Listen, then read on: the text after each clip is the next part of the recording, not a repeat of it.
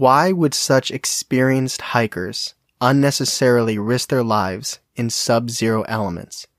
And if they lost their lives due to extreme weather, why were some of their injuries so unnatural?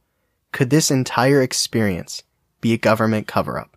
Today, we test the believability of the Dyatlov Pass Incident.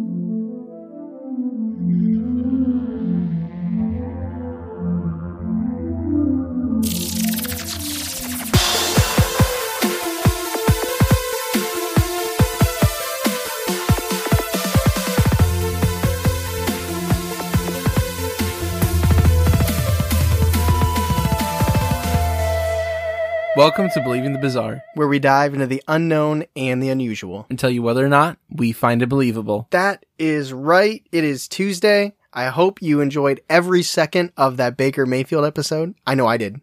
Happy birthday to me. It was really interesting discussion. Yeah. Was it real? No. Do I still love him? Yes. And there is a lot in this story and stuff I don't even know about that's relevant now that you're going to talk about. Yeah, this story is thick, although I know the answer. You know the answer? Yeah. I got like 7 theories at the end, so I'm interested in to hear what you think the answer is. Okay. Because I'm going into this completely open to the discussion. I don't have an answer or a solution that I've chosen. I'm willing to be malleable, but there is a couple that I definitely don't buy. Okay. Which I think is fair. There's many of them. With any great conspiracy, there are conclusions that people jump to that are almost silly. Yeah, absolutely. I heard somebody said that there were like 70 theories around this. I don't even think I could come up with 70 theories to anything. No. That's a lot. That's a lot. That's a whole lot. Also, I just want to say this now. I will not be saying all of their names. There's for the humanity of their families and their legacy, I'm not going to butcher that. Like, there's a couple names I'll drop, but I'm not going into that. I apologize. And I want to say that up front so nobody gets offended when I say, like, the hikers. Yeah. Or this hiker. They're very Russian. Very, very Russian. So without further ado, are you ready to dive into this story? The hike. So, this Soviet Union hiking mystery takes place in 1959, and it begins in late January, trekking through the Ural Mountains. The expedition was led by Igor Dyatlov, one of the only names I'm going to say because it's kind of, it's his namesake. And he was a 23-year-old student at Ural Polytechnical Institute. And for this expedition, he assembled a group of other students and friends to do this hike. Again, not getting super into the names. You can look them up. They're everywhere. It's a super popular story. I'm going to be discussing, for the most part, the group of hikers as a whole. Like they're one entity here.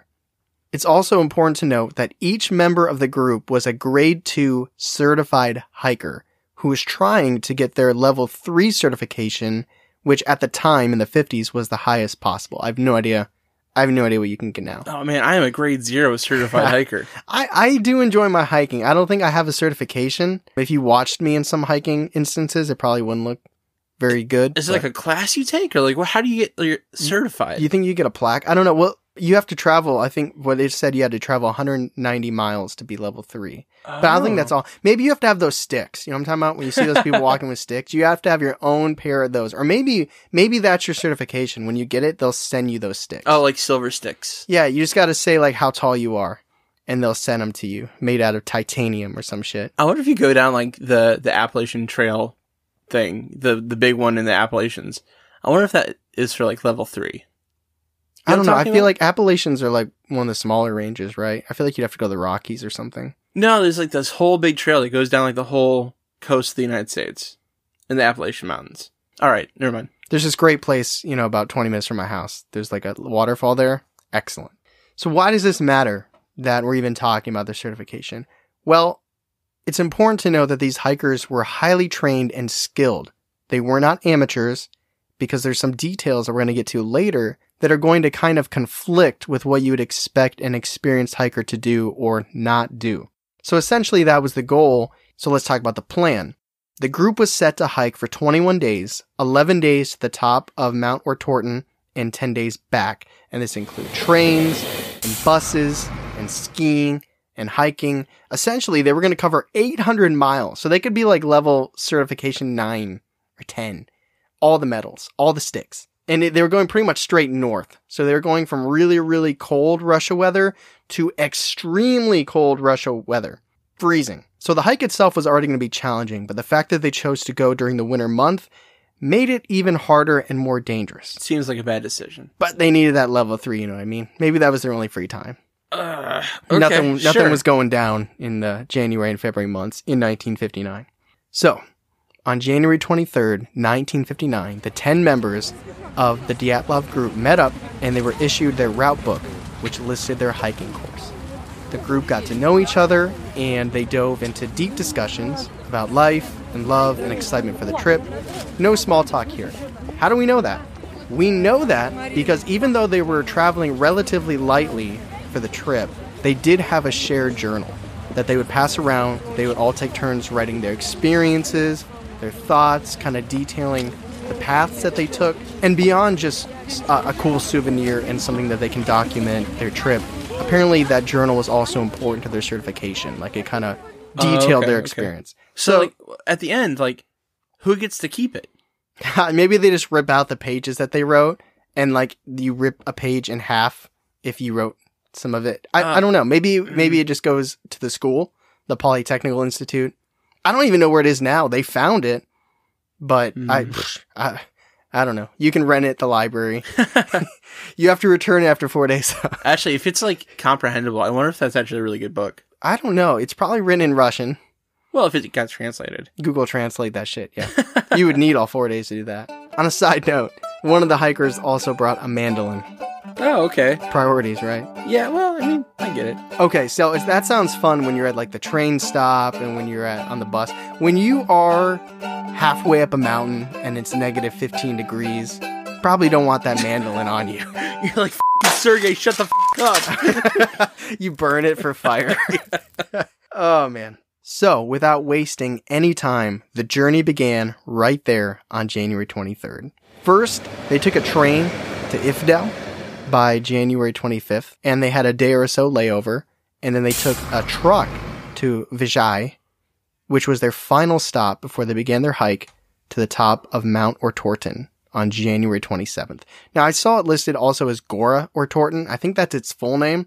But if you're on like first name basis with it, like its formal name is Gora. Gora Ortorton. But for the remainder of this episode, it's Mount Ortorton. Yeah, these guys better be friends with it. What happens? Yeah, and I don't know what city this happened in, when exactly it occurred. I kind of saw conflicting articles, but at some point along their trip, they hired a guide, an expert guide, to help them along the way who knew how to get up the mountain. You would think based on the premise of the story that maybe he failed, but it actually isn't his fault. Because even though the hike had just begun, essentially, I mean, it still was a rough trip. They were still fighting the elements and pushing their bodies to the limit. They had poor sleep. They had to sleep at layovers. They actually went to a school at one point and asked if they could sleep there. They had a run-in with the Soviet Union police who didn't like outsiders, even though they were Russian. I don't know the full extent of that, but pretty much like they had like a 6 or 7 hour layover and they couldn't go inside the station. They had to stay outside and it was cold. So they're already feeling a ton of exhaustion. And one particular hiker, Yuri, had been suffering from a few nagging ailments, including acute pain, knee pain, joint pain. He was like one of those infomercials with old people. Like, you know what I'm talking about? Where they're just like, oh, in pain.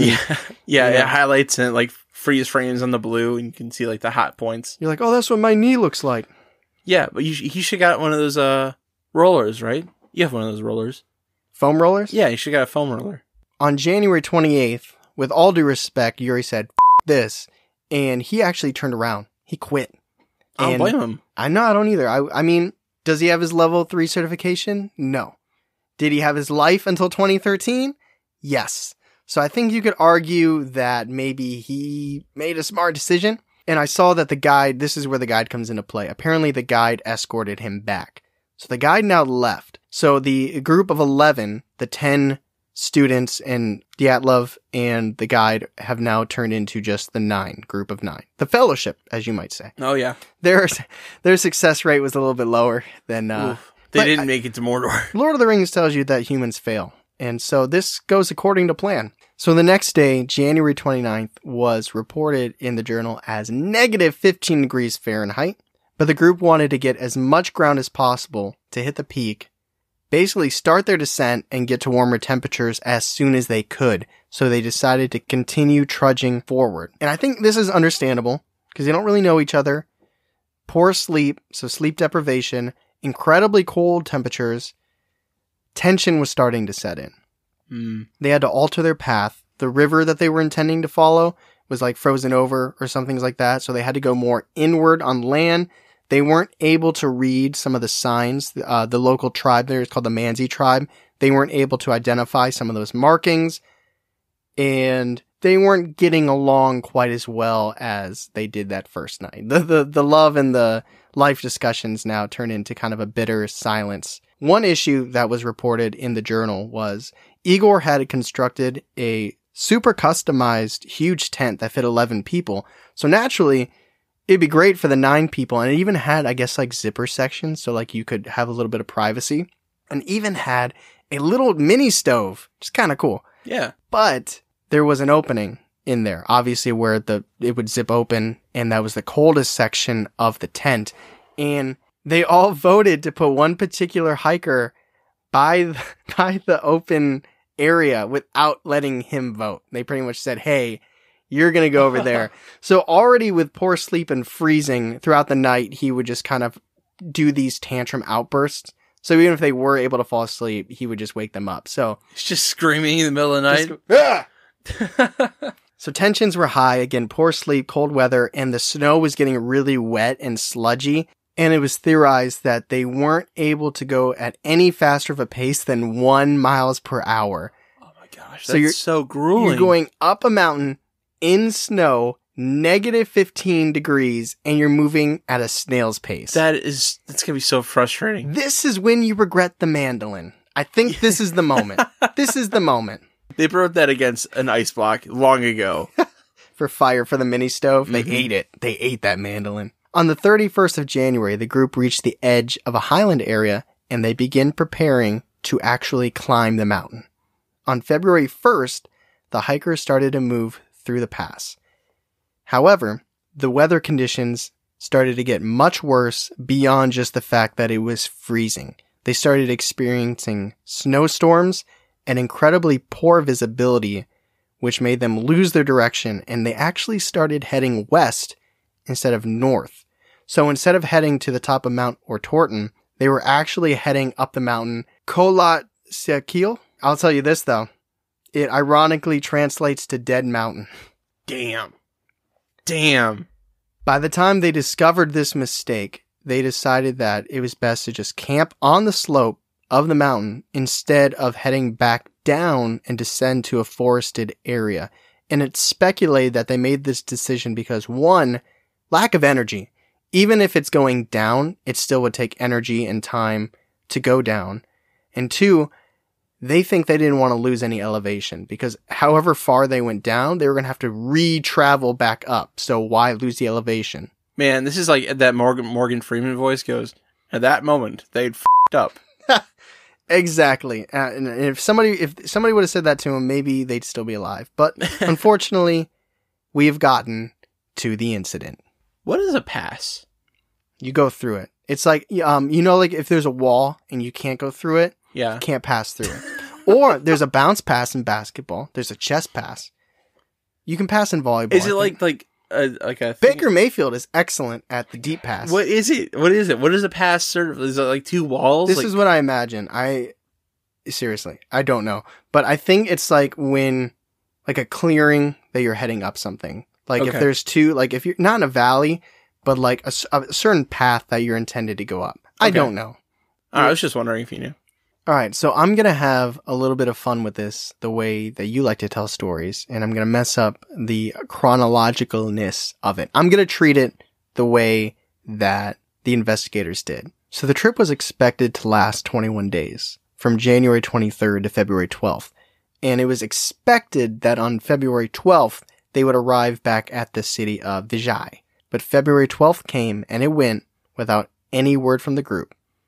But due to the challenge of the hike, it was expected that an extra day or two might be necessary. Plus, they didn't have any cell phones to let their friends and family know that they were taking extra time or that they died. You know what I mean? Yeah, I understand. Cell phone would go a long way. Did you ever see the Family Guy where, like, they go hiking up to Everest? Maybe not. There's a really, like, they're trying to compete with this family, and then they end up eating the family's kid. It's just, it's one of those excellent ending moments where they're like, they bring the family, the parents to the helicopter, and they're like, all right, you guys will be fine. We'll be safe. You'll be good. We ate your kid. All right, take them up. And then they just, love that humor. Anyways, it wasn't until February 20th that the group's friends and family started voicing their concerns and actually started a volunteer search and rescue group. They're like, this ain't right. And you know what? Hearing that, I'm surprised they didn't die too. I don't know where they're at. Let's go look. And then they all died too. So they're actually pretty lucky, I think, to be alive. The search party? Yeah, they just got on Google Maps and they started looking around. Like, I don't see them. They probably use like snowmobiles and stuff. Oh yeah, they had snowmobiles. They had helicopters. They had planes. I don't know how good is a plane on a rescue mission? You can't really. I mean, you'll find them, but you can't really. Well, small planes can go pretty low. You're a plane and you're flying over, and you're like, "We found them," and then like, "Shh, that's great. Where were they?" And like, "Oh shit, They definitely had coordinates. There were trees. I promise you, there were trees and a tent." So 6 days later, from when the investigation started, on February 26th, they spotted the tent. And here's where things get weird. It had been ripped open from the inside, completely slashed on one side, about waist level or eye level if you're sitting down looking out, and then completely cut on one side for escape. Most of the hikers' personal belongings, clothes, food, and shoes were still in the tent. Even the mini stove was still in its case, unopened. So basically, they didn't even try heating anything that night. Kind of shows the exhausted mindset that they were in. So whatever happened, the hikers left incredibly fast, cutting their way out of the tent, leaving clothes and personal items behind as they ventured ill-prepared into the Arctic weather and the heavy snowfall. Some of them left without shoes on. Like if they examined the footprints, you could see some of them were in socks and some of them were barefoot. These are experienced hikers. So obviously we're going to get into some of the theories later, but just keep in mind, these aren't amateurs. These are experienced hikers, and something freaked them out so bad that they literally cut their way out of their tent and ran into these sub-zero temperatures, not prepared for it. Man, I don't even like to walk on cold cement with bare feet. So they're looking around the tent, trying to find any signs of these hikers. And about 1,500 feet away from the tent, under a huge pine tree by the edge of the forested area that they decided not to camp in, they found the remains of a small fire. Okay, so someone built a fire. Somebody built a fire outside. Okay. And they also found two bodies, the first two bodies. By the fire. By the fire. They were only in their underwear, and they had died of hypothermia. One of the hikers had third-degree burns on their foot, so it's assumed that they were literally so cold they stuck their foot in the fire to warm up. Trying to cook himself. Maybe he was hungry too. Maybe the other person was trying to cook the other person. Oh, that's dark, maybe. Not any darker than them trying to eat themselves.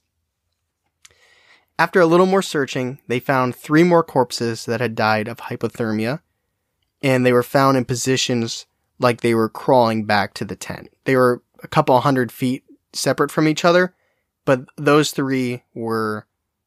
So they realized they'd made mistakes. Well, when they left the tent, at some point they decided to go back to the tent, and this is where they had passed. This was one of those bodies, one of those 3 bodies on the path back to the tent that died of hypothermia in those poses was Igor Dyatlov. He was one of them. Gotcha. And that was all they found for 2 months. Dang. Just the 5. No idea where the other 4 were.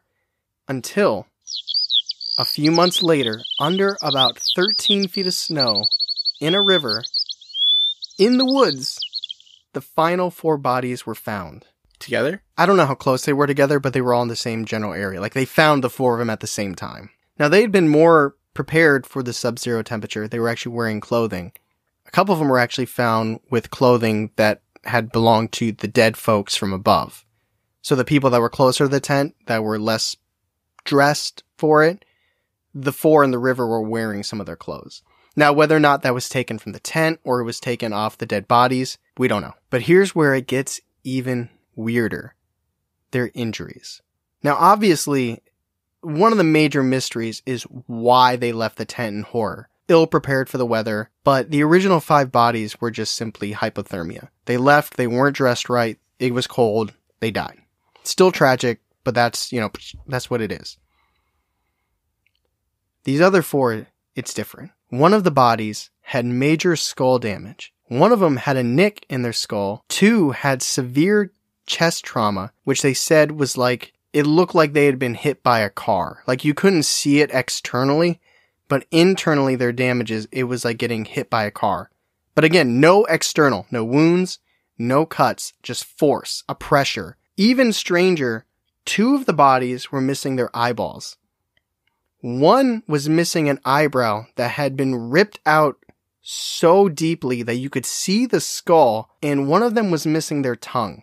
A couple of them had deep brown skin, which was not in the investigative report, but some of the family members later on at their funerals observed this because it was an open casket. They noticed that some of their skin was as red as brick, and one of them was claimed to have grayish green skin with purple dots on it. Also, as if all that wasn't enough, there were also levels of radiation on one of the bodies, on their clothing, which was actually diluted because in the running water, the water would dilute the radiation. So we have no way of knowing how much radiation was actually on the body.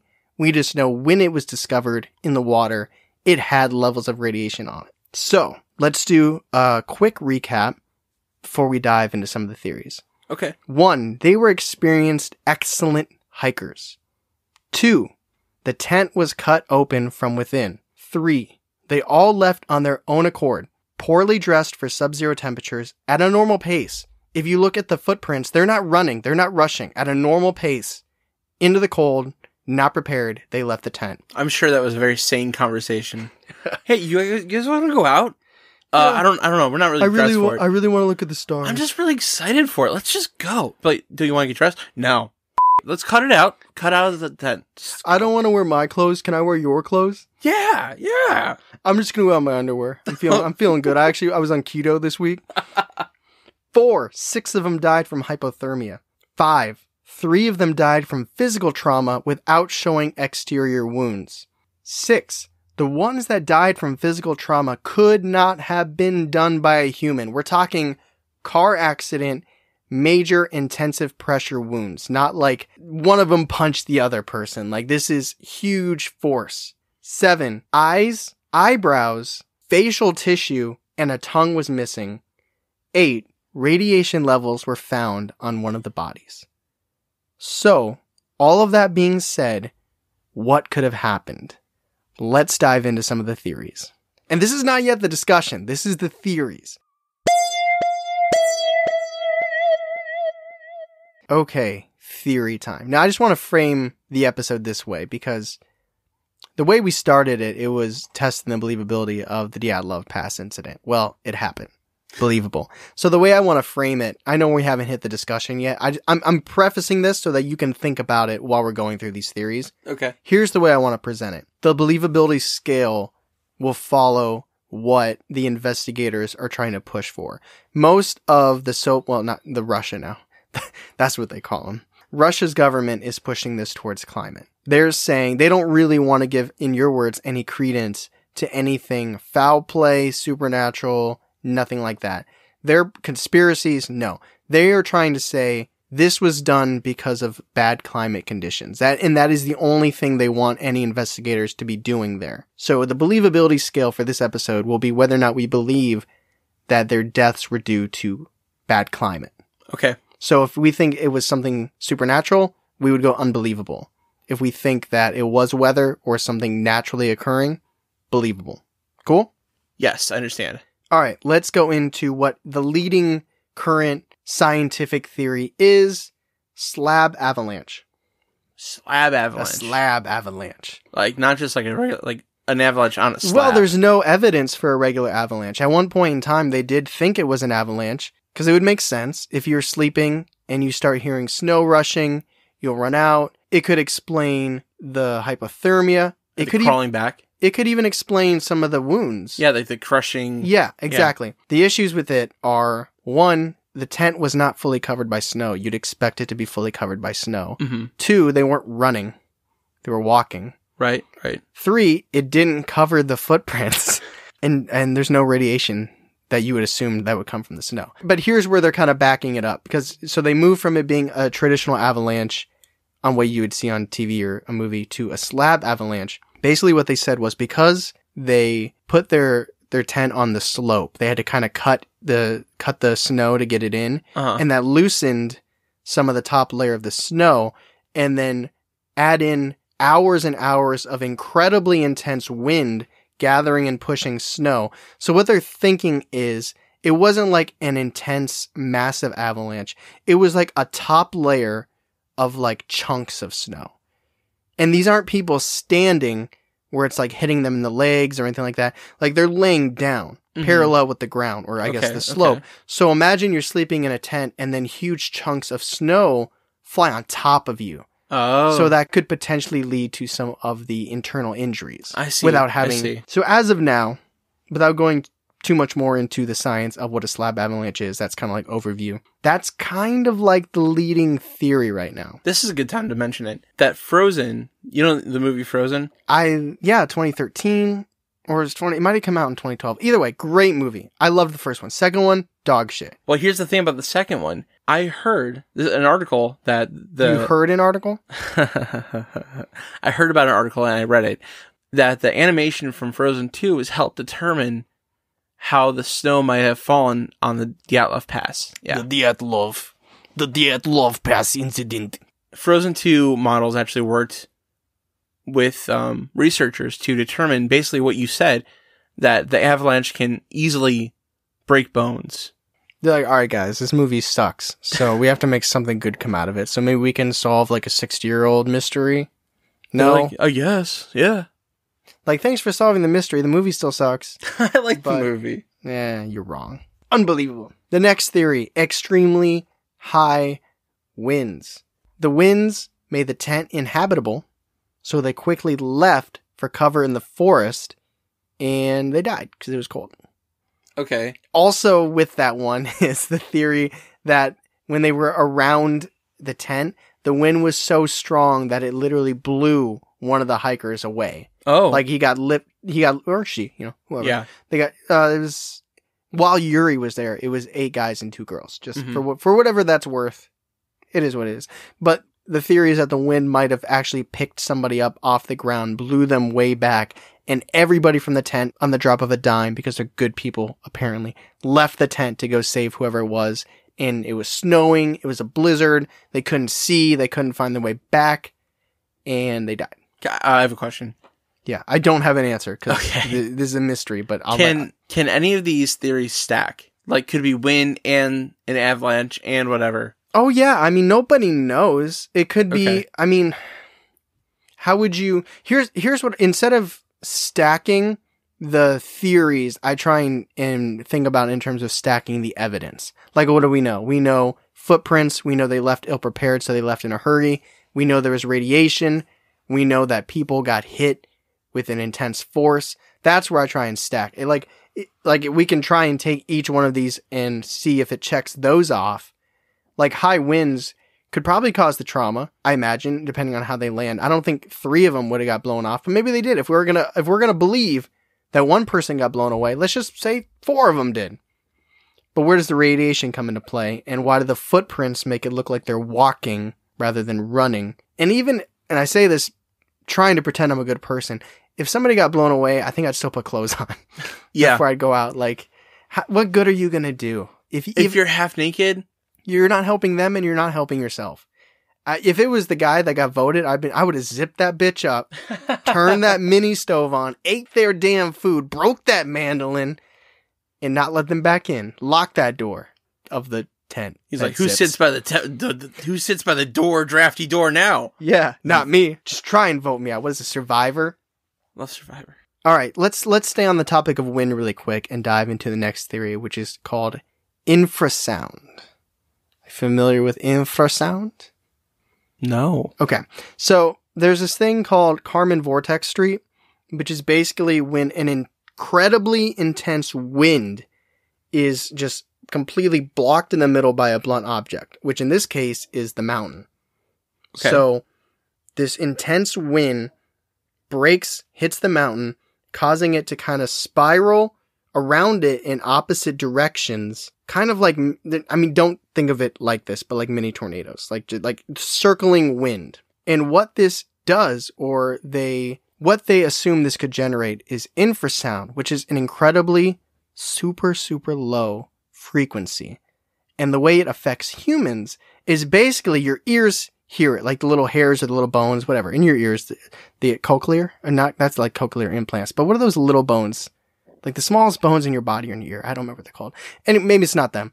Your ears hear the sound and it sends the message to your brain. And it's like, bro, do you hear that? But your brain's like, no, I don't hear anything. This is weird. So it actually is known to give people panic attacks. Oh, really? So that wind could have caused them to freak out, not know how to handle the situation, have panic attacks, have anxiety.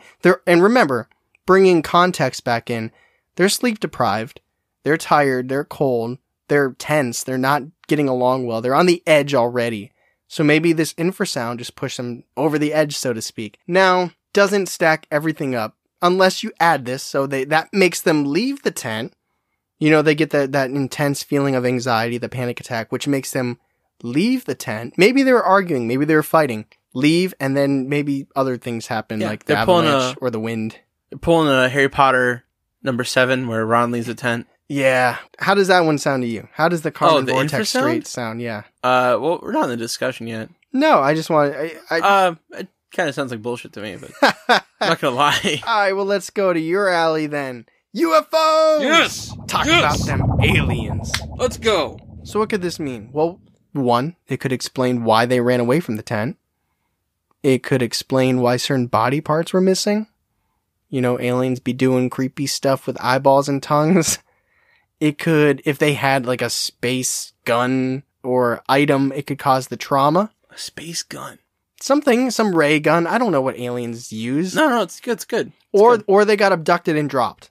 Picked up, dropped. Also could explain radiation. Mm-hmm. So we got a lot of interesting things going on here. And let me add a couple more details that I purposefully saved until now. Another group of hikers in the area that didn't die reported seeing bright orange spheres in the sky to the north in the general vicinity of the Dyatlov group.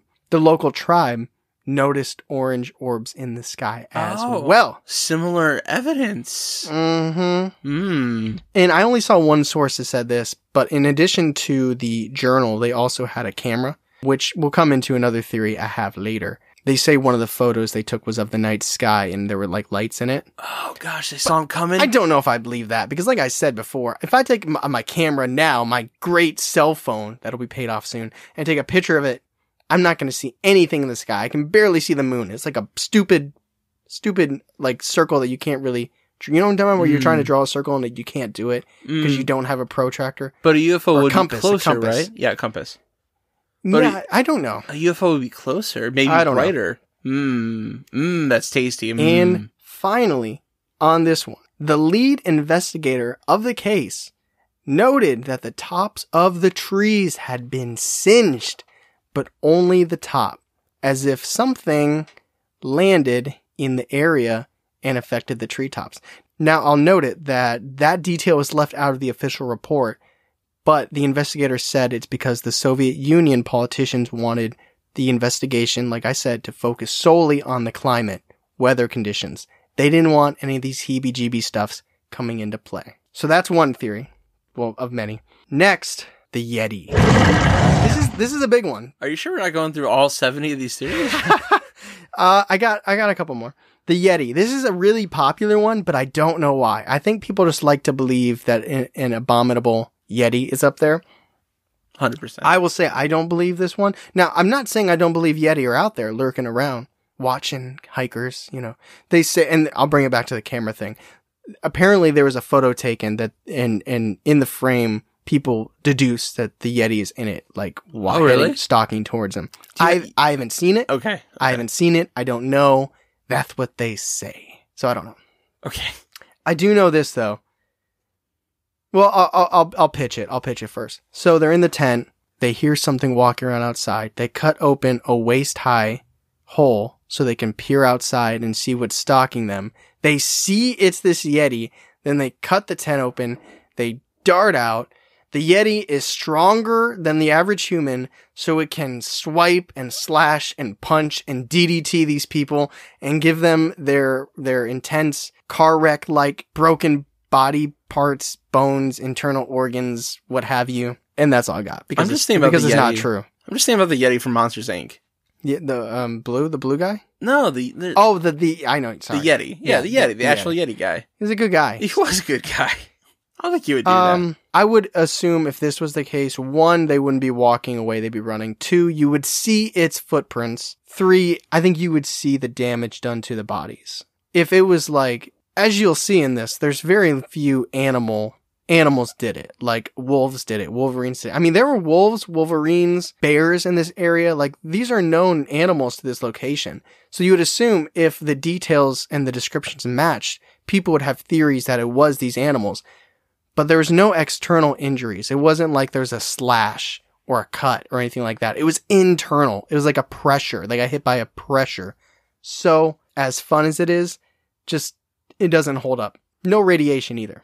Unless these are glowing green Yetis that are. Yeah, I don't think it's a Yeti. That doesn't seem to make sense to me. All right, this is the last theory before we get to the discussion. I just have to ask. You said there was one theory you kind of bought into. Oh, yeah. And I don't want you to say it yet. Okay. Have I said it yet? Yes. Okay.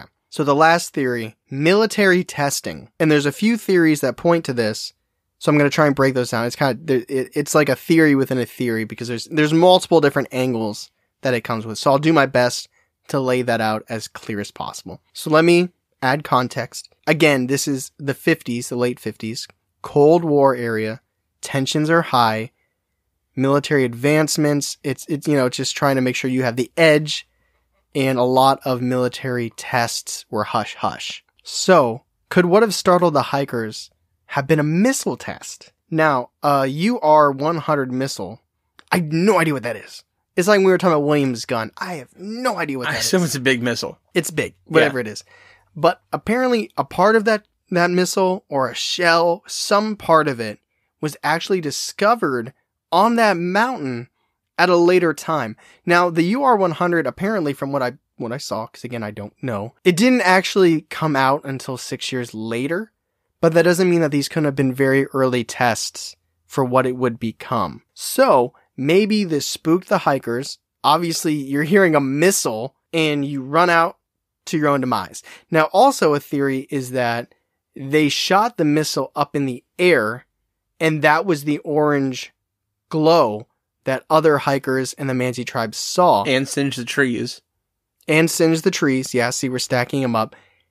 And then the hikers came out and they took pictures and the government didn't like that. Obviously, they're trying to keep things hush-hush. They're trying to do these experiments on their technology and military equipment in a rural area. I doubt they expected hikers to be there. Maybe they took the hikers. Maybe they interrogated the hikers. Maybe they tortured the hikers. Maybe they killed the hikers. So that's a theory there that it was the missile shot up in the sky. That's what they saw. It was mistaken for aliens. They were taking pictures. The government found out that other people witnessed them testing the weapons and bad juju for the hikers. That theory starts so strong for me. And then it just ends on like a whimper. Yeah? Yeah. Another theory that is staying within this realm of the military and the government is that they were testing out a pure energy ray gun. Oh. Now, this highly electrical ray beam would have been so specific that, one, it would have led to radiation to the bodies, but it wouldn't have led to radiation around the entire area because it was so focused, which there Okay. wasn't radiation found in the area. They tested trees in the area and they found a little bit of radiation, but not intensive radiation. So unless they had a cleanup, plan from the gods, I don't think they would be able to scrape every tree in the forest. And only one body had radiation, right? Yeah. That could have singed the top of the trees. Obviously, a ray beam would have spooked the hikers out of the tent, and getting hit by that could have caused the pressure injuries without damaging the skin, and that could have led to some of the other things like the gray-green skin, the red skin, obviously all the radiation things. So if we assume that it was purely a test for a remote location and it accidentally killed the hikers, not intentionally, I don't think they went out there, saw hikers, and were like, let's kill them. I think it was, if this is true, I think it was, let's test out this weapon. Oh shit, there were people there. It would justify pretty much everything we said. It's like slow motion. Oh no. Right. So the theory then would lead to the idea that it was a cover-up. Yeah. So, oh shit, we killed these people. We can't let anybody else know because then we'd have to explain what killed them. And some details that kind of, I once again held until now to sprinkle on there. One, when they found the tent, it was incorrectly erected, which again, remember, these are experienced, skilled hikers. It is very unlikely that they would improperly put up a tent. Two, apparently, there was a letter dated on February 16th, which was 6 days before the bodies were found, that mentioned the prosecutor's office was aware of the deaths and they were going to investigate. Also, there was damage to the bodies post-death. There's a fancier name for it than that. Postmortem. That's after death, but there's a name for when I think it starts with an L, where you you alter the body after death. Oh, okay. Like if something happened after they died, there's a name for that. Apparently that was discovered on the bodies. So did they go in there and rearrange how it was found, reposition the bodies to make it look like an avalanche or something happened naturally to kill them? And is that why they want all the focus and the energy in the investigation to be focused on a climate disaster? And those are the theories, and let's head to the discussion. Okay, so I think the way we should handle this is we should each pick which theory we stand behind the most. Even if, I'm not saying we have to say, I think this happened, but Okay. the one that we buy the most, even if it's not 100%. And then again, for this episode, the believability scale is whether or not we believe that it was a natural disaster, as in the wind, the infrasound, an avalanche, a slab avalanche. If it's one of those, we would go believable. But if it's the UFO, if it's the Yeti, even the military experiment, because that's not natural climate. It's a cover up. Where are you at mentally? How are you feeling today? How are you doing today, by the way? I didn't ask. I'm good. All right, what do you think? So, I think we all know where I'm going to go. You're biased. I am. But I think it's hypothermia mixed with aliens. That sounds to me the most plausible. So like the ones that died from hypothermia were running from the aliens, and the 4 that were found with radiation skin in the physical trauma had been abducted? Let me tell you a tale. I'm ready to hear it. Let me spin this yarn. All right, so what I think happened, they're hiking, right? They're hiking, normal hiking. Yep. All of a sudden, 4 hikers go missing. 6 of them go, what was that? And then they're looking for them. They don't know where they went. They vanished. They set up their tent hurriedly because it's cold. It's getting dark. They didn't realize how late it's getting, right? They forgot to set it up properly. They get cold. They forgot about the stuff they had because, like you said, they're exhausted. They're worried. They're confused. All of a sudden, someone starts acting strange in the tent. And this is the hypothermia kicking in. And he starts attacking his fellow tent members. Does hypothermia make you do that? Yes. Sorry, I don't want to interrupt your. No, it's your, okay. your Yeah, yarn. yeah, it does. Hypothermia does crazy stuff. It makes you hungry. It makes you think you're actually hot. So he starts attacking people in the tent. They cut their way out. That would also explain taking off the clothes. Yeah, it would. So they're walking away because they're tired. They can't run. They're very tired. They're also half naked. So that's the hypothermia. A couple days later, we get these bodies in the river. And these were alien victims. For some reason, the experiments went out of hand and they did things to these bodies and they needed to destroy them. So if they thought they put them in a freezing river, they wouldn't be found, but they were, because they were found months later, right? 2 months. 2 months after. And that just comes down to the aliens not understanding Earth's environment. And that's my theory, how hypothermia and aliens mix. I like it. That's fun. Thank you.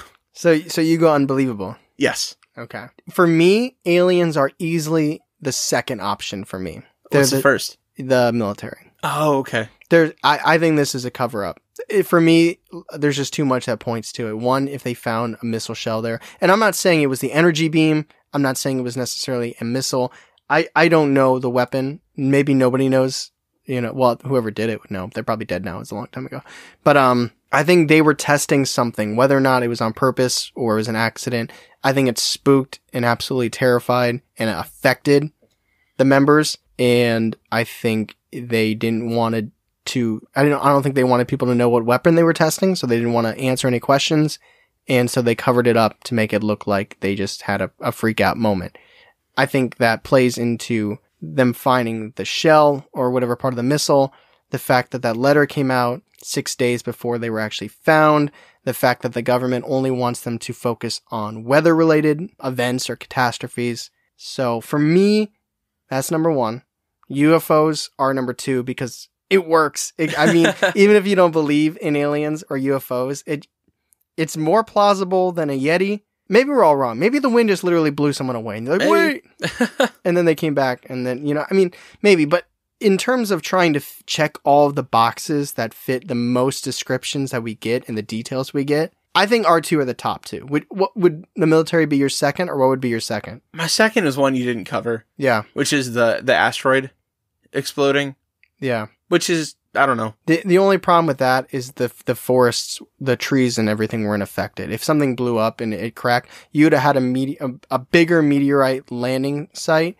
It would have affected the trees. Yeah, there's lots of problems, a bunch of shit. I don't know.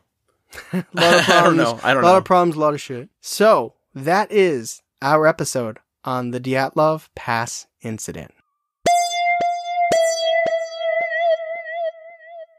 Okay, so that was our episode. I hope you enjoyed it. It's a pretty popular one. A couple people did hit us up and say we should talk about it. And I do want to apologize one more time for not saying all their names or going. There are other shows and articles that go very detailed into each hiker's personal life, more of their hour-to-hour experiences, what they did in each city before they even actually began their hike. And that's all incredibly interesting. And if you like the subject, if you love the mystery here, I would totally recommend checking that out more. We're not, just face value, we're not necessarily known as a deep dive podcast. Right. Which is okay. We know what lane we're in. This is what we do.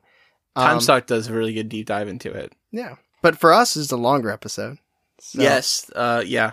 But it's like, I felt like I did an overview, but even with that, there was just so much stuff I was like, I can't leave out. It's still a rich, delicious caviar Russian episode. When you said rich, I was thinking cheesecake, and then you said caviar, and now I want to vomit. I love caviar. So I hope you've listened to this episode with a shot of vodka and some cream cheese and caviar. And every other Russian stereotype. That's how I'm going to listen to it. I hope you found it interesting. It's just crazy. The deeper you dive into it, the crazier it is. It's like tongues missing, eyes missing. It's okay. If I said somebody was missing an eyebrow, you'd be like, oh, maybe it got burned off.